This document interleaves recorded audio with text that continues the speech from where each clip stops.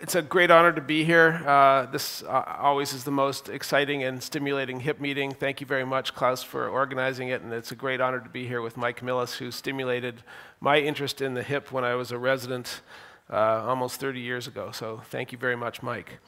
So I'm going to talk today about a reanalysis of the fear index. And I think this is probably familiar to most people here. There have been a couple papers in the literature. The dysplastic acetabulum can be associated with varying degrees of instability, and this remains a diagnostic dilemma for us. We can have dysplastic acetabuli that lead to significant instability. On the other end of the spectrum, dysplastic acetabuli that are quite stable, the hip is quite stable, and then there's the middle ground. And currently, classifying hips with mild structural deformity along the spectrum of stability is quite subjective and fairly inexact, and we assume that stable mechanics could be associated with an impingement type of mechanical situation, and unstable mechanics can be associated with dysplasia or instability. The fear index was proposed by Martin Beck.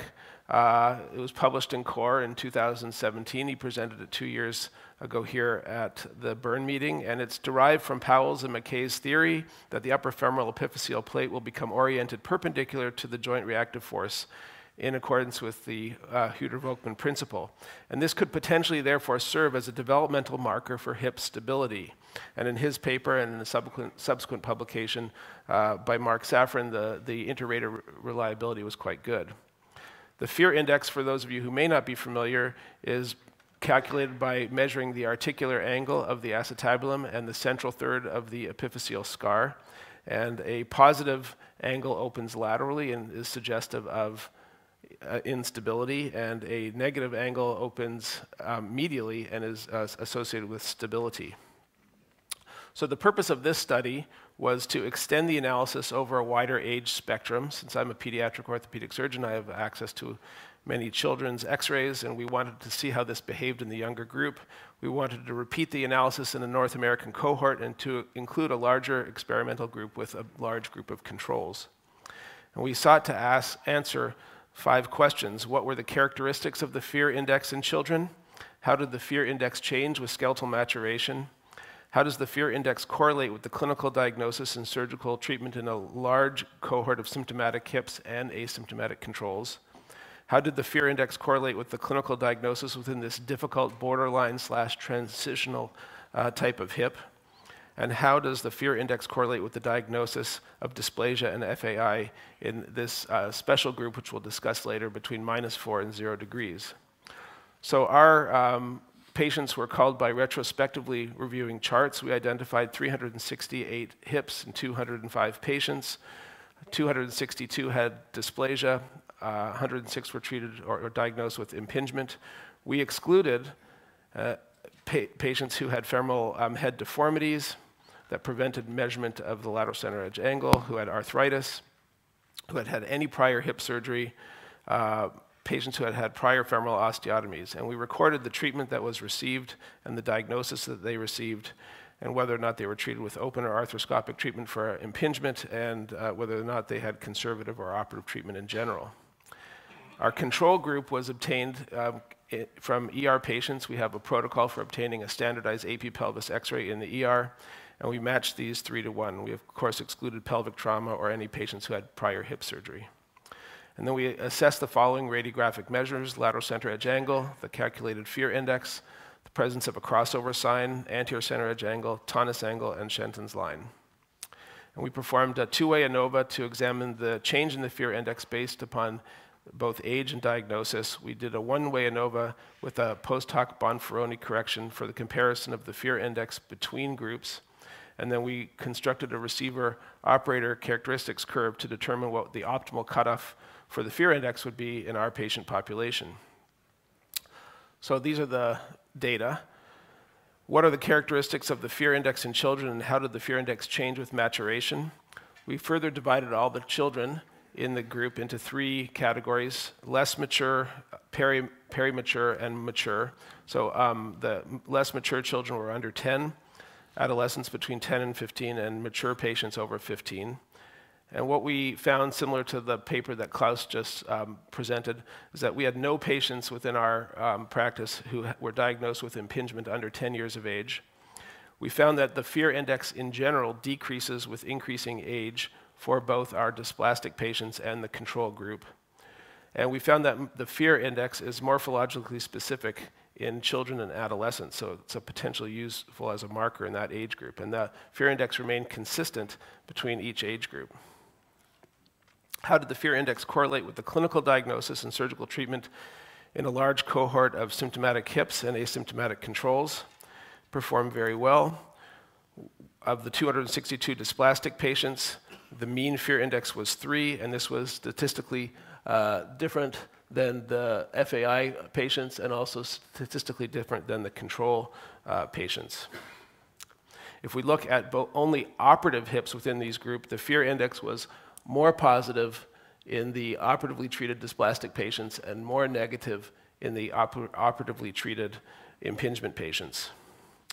We constructed the receiver-operator characteristics curve, and we used this to determine that the optimal cutoff for diagnosis was -4 degrees, and then further data from the curve suggested that using a value of 0 degrees for dysplasia or instability would sharply decrease the false positive rate. And if we use -4 degrees as a cutoff for stability, we could correctly identify 82% of hips that would be considered stable. If we use greater than 0 degrees for instability, we can correctly identify 92% of hips categorized as unstable. How did the fear index correlate with the clinical diagnosis within this difficult borderline/transitional group of hips? So the fear index also performed very well in this group of patients. However, there's a lot of overlap. There's a statistically significant difference between the fear index for dysplastic patients versus impingement patients and controls. But you can see from the data that there's a significant overlap. And this gets us to this gray zone. So if we use the cutoff of 0 degrees in this borderline group, it correctly identifies 96% of unstable groups, of unstable hips. And if we use -4 degrees as a cutoff for stability, it correctly identifies 76% of stable hips. So this led us to our 5th question, which was, how did the fear index correlate with dysplasia and impingement within this gray zone, the zone between -4 degrees and 0 degrees? 55 of 368 hips were in this gray zone. 22% of the borderline patients were in the gray zone compared to only 6% of the non-borderline patients, which is statistically significant. And 2/3 of the gray zone patients between -4 and 0 degrees were also borderline. And we looked further to see whether retroversion of the acetabulum as identified by a positive crossover sign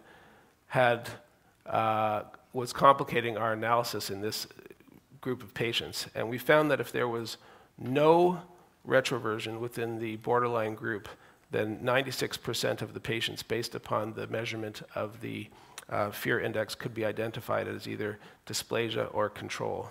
Whereas if there was retroversion, the fear index was not reliable. So if we look at this compared to the 2 publications in the literature, in Martin Beck's publication, less than -5 degrees correctly identified about 80% of stable hips. In Mark Safran's publication, greater than -5 degrees correctly identified about 70% of unstable hips. In this analysis, if the fear is greater than 0 degrees, it correctly identifies 92% of unstable hips. And if it's less than -4 degrees, it correctly identifies 82% of stable hips. And we had a similar inter and intra-rater reliability compared to the 2 prior studies. So I think it's a pretty reliable measurement once you learn how to do it. What are the limitations? Similar to the previous 2 papers, this is a single surgeon study, so these are all my patients. And ultimately, the diagnosis was derived by a combination of physical exam, plain radiographs, advanced imaging, and personal criteria, which include range of motion, tonus angle, and the femoral morphology on 3D imaging. And it really ignores other determinants of instability, such as laxity and femoral version. So in conclusion, the fear index certainly has a developmental basis, and it correlates strongly with DDH and FAI. A positive fear index correlates quite strongly with instability, and A positive fear index correlates with instability as well, especially in this borderline transitional age group. However, if there is femoral retroversion, the measurement is not reliable, and the predictive value of fear itself falls down between -4 and 0 degrees. So where is this clinically useful? I think the fear index is very clinically useful, especially as a general appraisal method for those physicians and providers who may be a little bit less sophisticated in their ability to analyze plain radiographs. And I think it also is an indicator that when the fear index is between -4 and 0 degrees, this should be a stimulus to really very, very careful and more sophisticated analysis of these hips and perhaps developing a different scoring system. Thank you very much.